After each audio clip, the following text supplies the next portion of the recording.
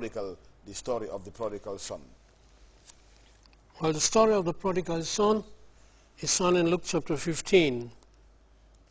Luke chapter 15, verses 11, right down to 32. Verses 11, right down to 32. Now let us see what happened.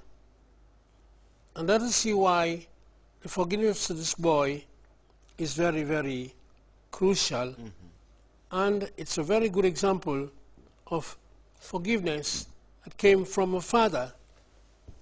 We expect all the time that's only the heavenly beings that should forgive. But it is true that ordinary human beings had forgiven others for grave crimes they had committed. Let's see, for example, this boy. This father had two sons, and one of them was arrogant enough, one of them felt he was big enough, one of them felt he was so independent that he should go on and ask his father for his own share of the property. That was daring. Well, I don't know what fathers there were in those days, but the father gave him his own share of the property. And then he went away. And let us see what he did with the money. He didn't go to invest it. He didn't go to make good out of it. We are told that he went and squandered the money. Squandered meaning using the money recklessly. He went partying. He went having fun. He went to places where he would use his father's money recklessly. I'll end there at that point and let Father Wali explain that, then I'll go on. Uncle Wali? Ci waxtaan wi ñu ngi feeñal yërmande Yàlla ci ñun ak naka la war a amee lii nag ñu jëlee ko ci léebaatu boobu la nga xam ne moom la borom bi léebaloon nit ña àndoon ak moom ngir ne bindakat yi ak farisé yi dañ daan ñurumtu ne kii naka la mën a nekkee doomu Yàlla naka la nekkee yónent bu doon xamoon na ko li moo war a def moo di lan ne du jegeñ ku di baakaar kat waaye ci léebaatu bi wan nañu ca leena lu fees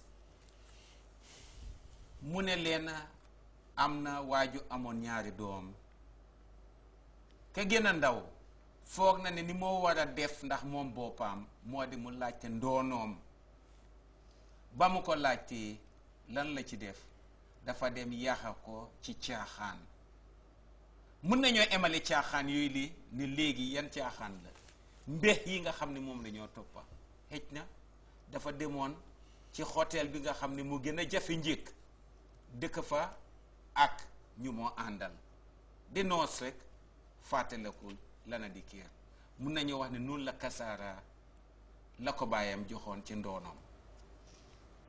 Of course, having squandered the money, squandered what his father had sweated for, this boy was bound to be punished. He would be punished in society.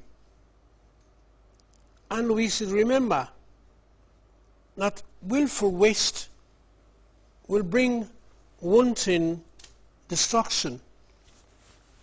You have what is good, you go and waste it, there will come a time when you will really, really be in want. Unfortunately for this boy, there was a famine in the land. A famine, hunger. Hunger such that people did not find it easy to have money. People did not find it easy to have food. And we are told in the scriptures that he began to feel the pinch of what he had done. Of course that was natural. If you waste your resources, if you waste what is good, if you waste what has been given to you by your parents, you will really, really punish. And so this boy, having wasted this money, having nowhere to find food, he went to somebody who had pigs and was keeping the pigs. And we are told that this boy was hired. A boy who had come from a home, who had been given so much money, who was in a house where there were servants who fed well. This boy became so wretched, he became so despondent that he went and looked for a job. And there was no job. There was no job. He was asked to go and mend pigs. And we are told that as he gave the food to the pigs, he would have eaten the food. Only something kept him away from eating the food. But he was so hungry that he could have eaten the food. So willful waste will bring wanting disgrace to each one of us. That is as far as this boy was. A wretched boy, a useless boy, a boy who would not take his father's money and use it properly. Again, I will stop at this point and let Papa Gorgi give us what it is in Wolof. ba xale bi lee jëlee ndoonoom yépp xalaatu toon lu baax lu ma mën a def ci ndoono googu lam ci xalaat rek moo di ne am naa def li ma mun la ma mun moo di naa béggal suma boppa kasaara li ma am yépp ku nekk ci ñoon xam na ne yàqa du indi lu mooy nimse rek laa indil ci nit kuy yàqa di nga nimse ji ëllëg te xale bii nag nimse jàppoon na ko ba nga xamee ne yàq na mu xalaat ne fi mu nekk ni amatul dara lum lekk amatu ko lum sol amatu ko bànneex ba yëpp jeex na noonu la demee bindu ji ndax mun a am lu moo jotee boppam fan lañ ko yóbbu ba mu bindi jooy ne ko demal ca mbaam ya ngay leen a toppatoo ca loola la mbaam ya doon lekka mu di xalit ya bëggoon na ko fajee soxlaam li ko waral moo di ni yaaxa gam yaaxa amatul nam daan noosee léegi nag noos ga jeex na alal ga réer na lii nag moo di ku di yaaxa noonu laa mun a mel ci moom. This leads us to another point in this episode of forgiveness. If we want forgiveness, we should make the move. We should ask for it. We should be in remorse. We should point out that we are sorry for what we have done. And luckily for this boy, he came to his senses and he said to himself, I will get up. I have sinned against God and against my father. I will go to my father and ask him for forgiveness. And it's a good thing he got up. He did not just say it, but he went, as he said, to his father.